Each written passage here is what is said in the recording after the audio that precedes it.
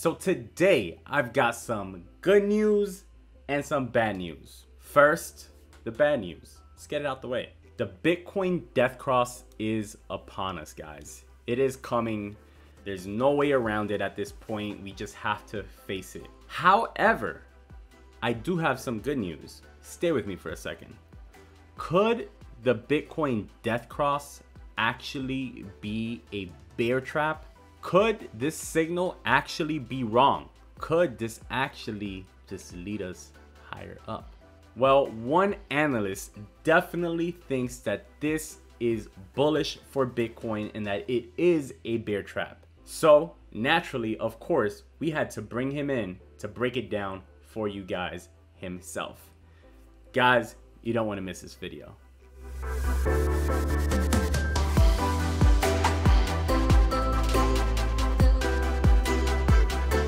Hey, what's up? Jay here, and welcome to Bitcoin Daily, bringing you guys the best tips, tutorials, and ideas to help you guys become profitable and successful investors. The goal of this channel, as always, is to provide you guys with the resources and knowledge to take you up to that next level. So make sure to smash the like button, guys, on this video. Helps us out a ton. And if you're new here on this channel, make sure to subscribe, turn on the notification bell. Let's jump right in. All right, guys, so today I have a special guest with me. We will have another analyst. So you guys are used to seeing me always give you the analysis, and we spoke about the death cross earlier. So I'm bringing on another analyst today that has a theory on why the Bitcoin death cross is actually a bullish signal for Bitcoin. So let's go ahead and bring him in. His name is John Barry. He's the co-founder of Quantify Crypto. How are you doing, John? I'm doing great, Jay, and I just want to start. Thank you for having me on the show. It's a great honor to be here because I really respect your show. I respect your analysis, and I enjoy listening to it. So thank you for having me. No problem, John. I'm excited to get you on here. So a few days ago, last week, probably about 5-6 days ago, I did a Bitcoin death cross explainer video where I kind of broke down what it was, how, you know, what's happened with Bitcoin previously when it's experienced a death cross, and you know, the potentials. So I saw that you wrote an article on why the Bitcoin death cross will actually be something bullish for Bitcoin. So I'd love to hear more on that. But first, give us a little background on you know what it is that you've done, because I know you've been in the game for a while and you came over from the stock market, correct? Yes, I came over from the stock market. I worked for the New York Stock Exchange for 22 years, but my background was not in trading at the stock exchange. I was like a programmer, then I kind of moved up the ranks. Okay. I was in charge of capacity, speed, and performance when high frequency trading was going on. But I've always been around trading my whole life is a key point. Got you. Yeah, so it makes sense. It makes sense why you have your website, Quantify Crypto. And so my background really goes back decades for why I got involved in cryptocurrency. When I was a college student, the IBM PC was just coming out. I'm really going to date myself. And I told my father, who was big in the stock market then, that, oh, this IBM PC is a game changer. This company, Microsoft, is going to be a game changer. And I said, you have to get in on this. And he looked at me and said, do they pay dividends? And I'm like, I don't think so. And he totally ignored me and never got involved in Microsoft or Dell Computer. So fast forward, my oldest son is in college and he tells me, Dad, this cryptocurrency Bitcoin thing is going to be great. And I said to myself, I am not going to be my father and totally ignore my son. I knew nothing about Bitcoin, but I was open to what he was going to say. Right. And so, you know, spring break when he came home was all about cryptocurrency. And that summer we were starting to trade Bitcoin. You know, Bitcoin was about $500 a share. Wow. I mean, a coin, I should say. Wow. Yeah. And so we've been involved, and then we would start with like a really small amount of money, exploded. I mean, just exploded. and then the Bitcoin crash came, and all the altcoins crashed, and everything we had just tanked. Yeah. So, all right. So let's go ahead and jump into the Bitcoin death cross. Let's talk a little bit about that. Okay. First, I'm going to just give a disclosure. None of this is meant to be financial advice. I'm not a financial expert, and what I say is just my speculation on what might happen. So, a lot of my analysis is based on what we have researched and learned. And I want to look at the last two Bitcoin death crosses. So I'm going to share my screen. Yep. Okay, so today this is the daily Bitcoin price chart. You can see the blue line up here is the 50-day moving average, and the line below here, the gold line, is the 200-day moving average. And these two lines have been coming together every day now. My expectation is around June 21st is when the actual Bitcoin death cross is going to occur. I feel it's inevitable because the 200-day moving average goes back until, I think, late November into December right now, and so it's losing like a $15,000 value every day and being replaced by a 36K value. So that's going up. Right. Where the 50-day is losing like a 55,000 to 62,000 price. So it's going to happen. Bitcoin would have to go like to 80,000 for it to not to occur. This is going to happen. There's no ifs, ands, or buts. Okay. I'm going to go back in time and just move my screen to 2020. And the big reason why I don't believe in the death cross or the golden cross is that it is a great indicator for stocks. There are so many stock traders that have used these metrics successfully, and they've made boatloads of money on it. It works really, really well for stocks, and it has a huge following in the stock market. But to me, the daily averages is a great way to detect support levels. It's a great way to detect resistance levels. But I feel a good momentum algorithm is best for cryptocurrency, and that the shorter time periods are critically important because like the 2 hour, the 1 hour, the 30-minute, and even all the way down to the 5-minute are critically important because Bitcoin is so highly volatile. It can move so quickly in a short period of time. You really need to zoom in for those shorter time periods. And I feel the 200-day and the 50-day for a trader like me just lags way too much. Where in stocks, it doesn't lag as much because stocks don't have the volatility. Correct.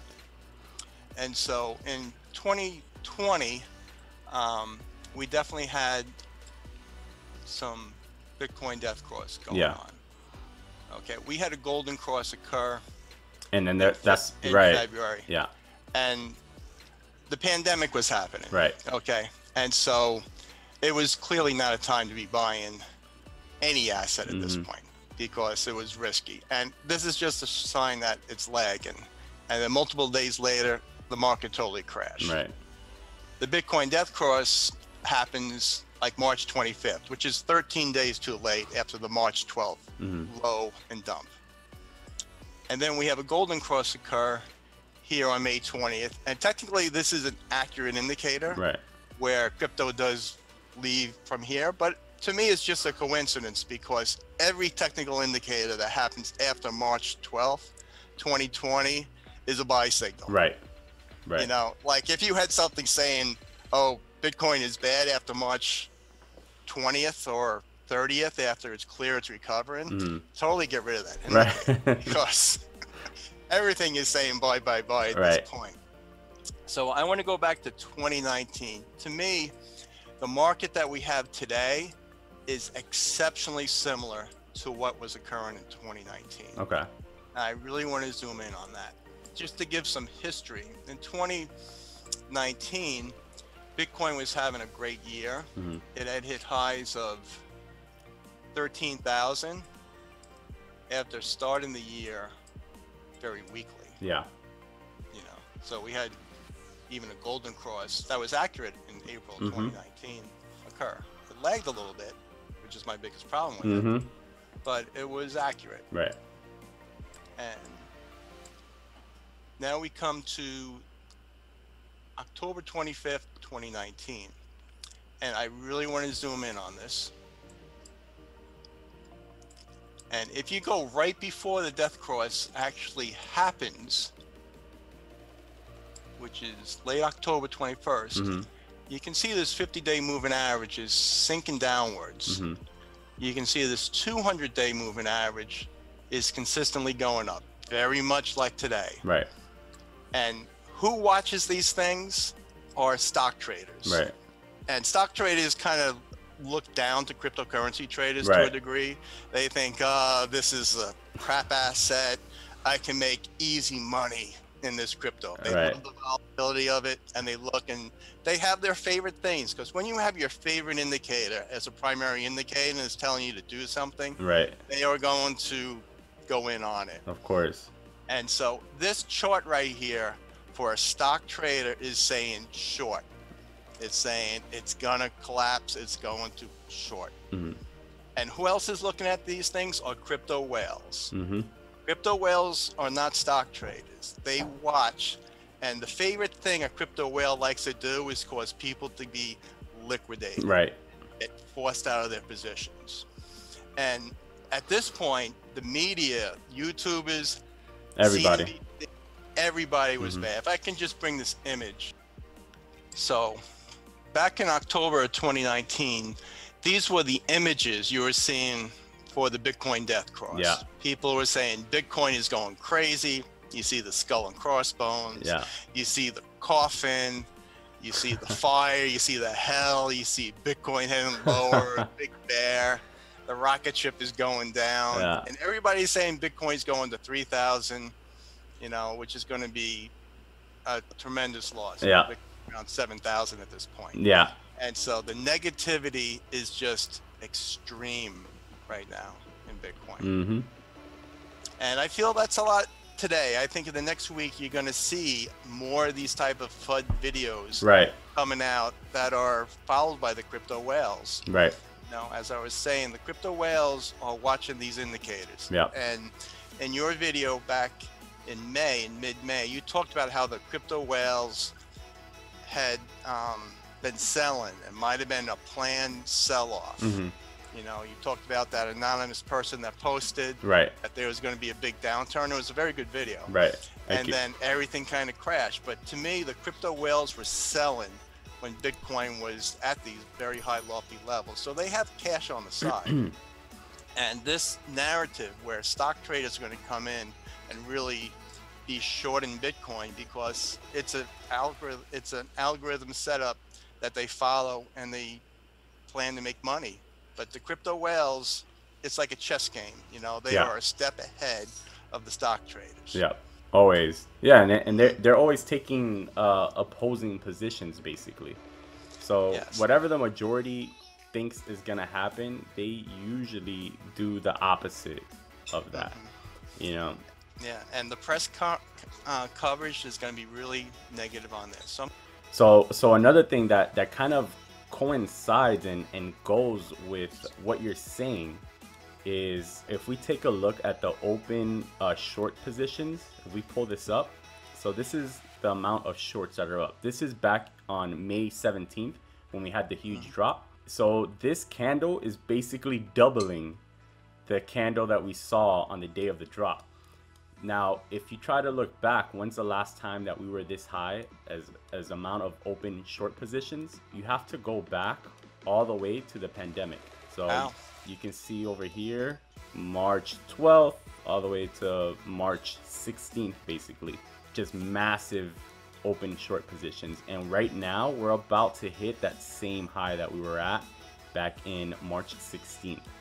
So what that's leading me to believe, as well as, like you said, that kind of goes with your theory, this could cause a massive short squeeze where we can end up getting kind of a candle like this, but in the opposite direction to the upside. I've been saying, I don't know if you've seen my analysis lately, but I've been saying that if we can get above 42,000, that's going to cause, I believe, a short squeeze where we will get at least up to 50. Like it'll be like one big green candle all the way up to 50, I think. Yeah, I agree with you. I think 42K is a very key level, and that we're gonna punch that in like June 21st. Mm-hmm. If we get above that, like, you know, we break that the narrative of dropping down to 30 or below, because that would put us above not only the descending resistance that we're watching right now here. It'll put us above the 40,000 psychological resistance, and it'll put up above that 42, where that there's confluence there with the, you know, the moving averages. There's a Fibonacci retracement level there. It's a previous all-time high. So it's a lot of things there. And if you even pull up the RSIs, you could also see that there's a bullish divergence right now in the market. So there's definitely a lot of different things that are backing up your theory there. Okay, so this is really zooming in on the Bitcoin Death Cross 2019. Okay. This is the 1 hour candle. And the prior chart, we showed you how Bitcoin has really come down. It was like at high at 13,000, and it's now at 7,400. Mm-hmm. And when I look at the 1 hour, I look for what I call a setup to signal. Pretty much after a large drop, and we've had a large drop here, there tends to be a flattening out period. And this is what I am looking to see happen on like the June 19th, 20th. And I'm hoping for is that we're going to see a period where things kind of go flat. You have people that are trying to short it, but you have somebody that's kind of just, you know, I'm going to be buying at this level, and you're going to have something flat. Right. But then you start seeing an uptick in activity. And this is exactly what happened on March 25th, 2019, was you had this 50% jump where it went from 7,677 all the way above to 10,500, all within 12 hours. Wow. So this was a massive short squeeze. And the 25th is the day the death cross really happens. So you can look at the death cross in 2019 and see it has a high price of 10,500 and say, wow, it was all the way up there. But when I was trading it this day, I was long and I was very happy. I had like one of my 10 best days of trading on this Bitcoin death cross. And it was because of the setup that occurred before the Bitcoin death cross actually occurred. And so that leads us to today, where we've had this major increase in Bitcoin. And we are here today where the death cross is going to occur probably in 10 days. You know, it might be 8 days from now, it might be 12 days from now, but it's going to occur. Yeah. And as your analysis showed earlier, short positions are increasing. And that was our stock traders that are seeing the death cross is definitely going to happen. You're going to see the YouTubes, you're going to hear it on national business channels that the Bitcoin death cross is a happen. It's a fearful thing. You're going to see the skulls and the crossbones. You're going to see the coffins. Bitcoin is going to die. You're going to see Peter Schiff celebrating. And then I think you're going to have a really massive short squeeze. I think this is a classic bear trap.